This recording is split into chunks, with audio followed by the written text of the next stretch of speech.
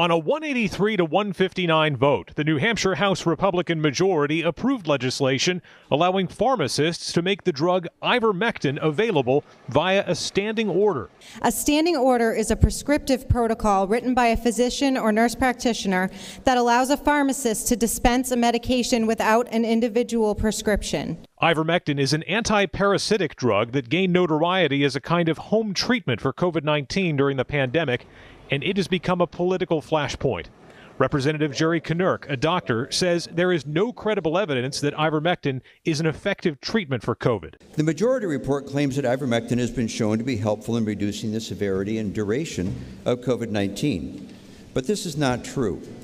There have been numerous studies regarding ivermectin and COVID-19 which sound compelling, but upon analysis have design flaws. Advocates for the standing order legislation say any benefits ivermectin might have are being obscured by the political debate over the drug. Because of this politicization, doctors are afraid to prescribe and pharmacies are afraid to dispense. Republicans supporting this bill say ivermectin is already available over the counter in other countries, and they believe this legislation will prevent people here in New Hampshire from obtaining the wrong formulation of the drug. Some people unable to get ivermectin over the counter here have been resorting to going to farm stores and getting it as it is formulated for livestock and not for people. In Concord, Adam Sexton, WMUR News 9.